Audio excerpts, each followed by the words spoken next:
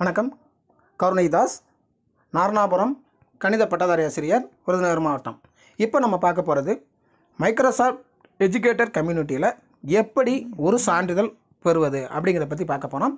அதுக்கு நீங்கள் கூகுளில் மைக்ரோசாஃப்ட் எஜுகேஷன் அப்படின்னு சர்ச் பண்ணுங்கள். அப்படி இல்லைன்னா education.microsoft.com அப்படின்ற வெப்சைட்டுக்குள்ளே போங்க. ஸோ கிளிக் பண்ணியிருக்கேன். இதில் கிளிக் பண்ண உடனே நீங்கள் உங்கள்கிட்ட என்ன கேட்கும் அப்படின்னா, மைக்ரோசாஃப்டினுடைய ஹாட்மெயில் ஐடி ஒன்று கேட்கும். நீங்கள் அதுக்கு யூசர் நேம் பாஸ்வேர்டு கொடுத்து நீங்கள் லாகின் ஆகிக்கணும். ஓகேங்களா?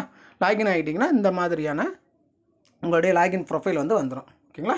இதில் மை ப்ரொஃபைல் அப்படிங்கிறதுல பார்த்தீங்க அப்படின்னா, நீங்கள் என்னென்ன கோர்ஸ் எல்லாம் கம்ப்ளீட் பண்ணியிருக்கீங்க, அதில் எப்போ முடிச்சிங்க, சர்டிஃபிகேட், இது எல்லாமே இதில் நீங்கள் பார்த்துக்கலாம். ஓகேவா? செகண்ட் இருக்கிறது ரெடீம் அச்சீவ்மெண்ட் கோடு. இந்த ரெடீம் அச்சீவ்மெண்ட் கோடுங்கிறது என்ன அப்படின்னா, மைக்ரோசாஃப்ட்டிலிருந்து ஏதாவது வெபினார் அட்டன் பண்ணியிருக்கீங்க, அப்படி இல்லை அப்படின்னா மைக்ரோசாஃப்ட் மூலமாக டீச்சர்ஸ்க்கு ஏதாவது ட்ரைனிங் கொடுத்தீங்க அப்படின்னா அந்த மைக்ரோசாஃப்ட் உங்களுக்கு ஒரு கோடு கொடுக்கும். அந்த கோடை நீங்கள் கொடுத்து ரெடீம் பண்ணிக்கலாம். ஓகேங்களா?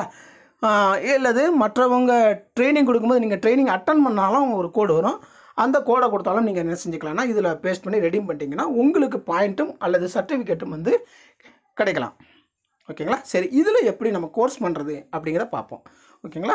சரி, இதில் பார்த்தீங்க அப்படின்னா இந்த எஜுகேஷன் சென்டர் இருக்கு இல்லையா, அதை நீங்கள் கிளிக் பண்ணிங்கன்னா என்னென்ன கோர்சஸ் இருக்குது அப்படின்றத நீங்கள் ஃபுல்லாகவே பார்த்துக்கலாம். இந்த இருக்கு இல்லையா, லேர்னிங் பார்த்துன்னு இருக்கு இல்லையா, ஸோ இந்த லேர்னிங் பார்த்தை நீங்கள் கிளிக் பண்ணிக்கலாம். கிளிக் பண்ணிங்கன்னா ஸோ ஆல்ரெடி இருக்குது, இதில் நான் கிளிக் பண்ணுறேன். இது மேக்ஸிமம் நான் நிறைய எல்லா கோர்ஸும் நான் கம்ப்ளீட் பண்ணிட்டேன். இதில் ஏதாவது ஒரு கோர்ஸை நம்ம எடுத்து எப்படி அந்த கோர்ஸை முடிக்கிறது அப்படிங்கிறத பார்க்கலாம். இப்போ கெட்டிங் ஸ்டார்டட் ஆஃபீஸ் 365 அப்படின்ற ஒரு கோர்ஸை நான் எடுத்திருக்கேன். ஓகேங்களா?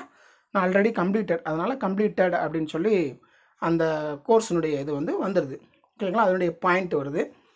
இதை நான் என்ன செஞ்சுக்கலாம், எல்லாத்தையும் ஷேர் பண்ணிக்கலாம்.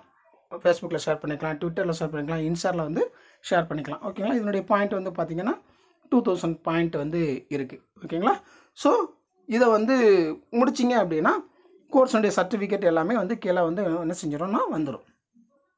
சரி, எதில் போய் எடுத்துக்கலாம்னா ப்ரொஃபைலில் போய் நீங்கள் சர்டிஃபிகேட் எடுத்துக்கலாம். ஓகேங்களா? சரி, நான் எப்படி ஒரு கோர்ஸ் எப்படி இருக்கும் அப்படின்றது ஒரு டெமோ காட்டுறேன். இப்போ பார்த்தீங்க அப்படின்னா இன்க்ளூசிவ் கிளாஸ் ரூம் ஃபவுண்டேஷன் சொல்லிட்டு ஒரு கோர்ஸ் இருக்குது. ஓகேங்களா? இதுவும் பெரிய கோர்ஸாக இருக்குது, அதனால் டைமிங் எடுக்கும்.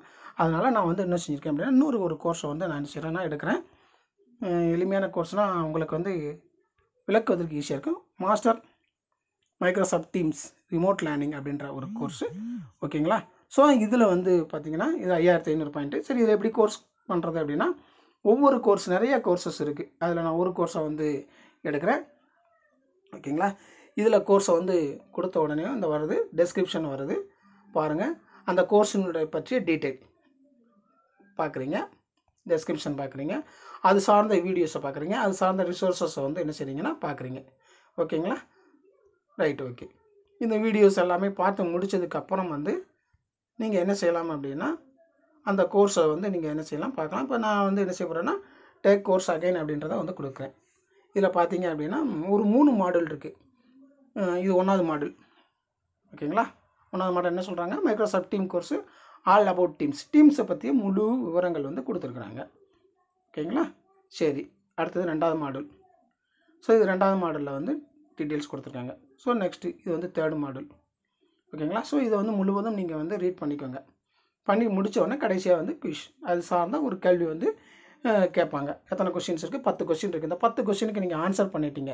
எவ்வளோ மார்க் எடுக்கணும் அப்படின்னா 80%. 10 கொஸ்டின்னா 8 கொஸ்டின் ரைட்டாக எடுத்தீங்கன்னா நீங்கள் கோர்ஸ் கம்ப்ளீஷன் சர்டிஃபிகேட் வாங்கிக்கலாம். சரி, ஃபஸ்ட்டு கொஸ்டின் தான் இருக்குது. கொஸ்டின் என்ன கேட்குறாங்கன்னா, த me space of teams completed of the app bar and the left ரயில் அப்படின்ட்டு. இதில் சரியான ஆன்சர் சரின்னா ட்ரூன்னு கொடுங்க, இல்லைன்னா ஃபால்ஸ்னால் கொடுங்க.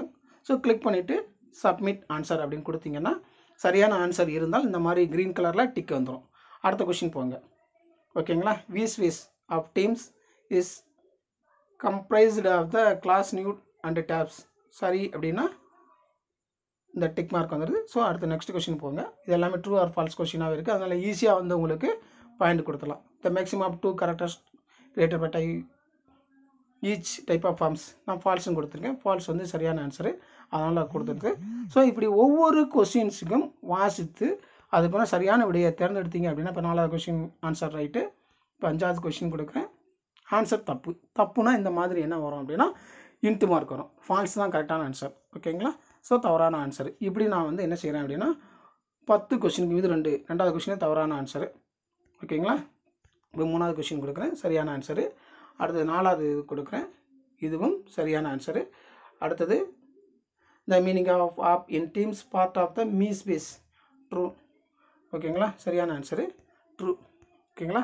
ஸோ 8 கொஷின் நான் சரியாக கொடுத்துட்டேன். ஓகேங்களா? கொடுத்துட்டோன்னா என்ன வருதுன்னா குவிஸ் ரிசல்ட்னு வருது பாருங்கள். பின்னாடி வந்து பேக்ரவுண்டில் வந்து வாழ்த்து ஃப்ளாராக தூக்குற மாதிரி இருக்குது. 80% வாங்கிட்டீங்க. உங்களுக்குரிய பேஜஸ் அண்டு சர்டிஃபிகேட் ரெண்டுமே வந்து என்ன செஞ்சுக்கலான்னா வந்துருச்சு அப்படின்றத வந்து காட்டுது.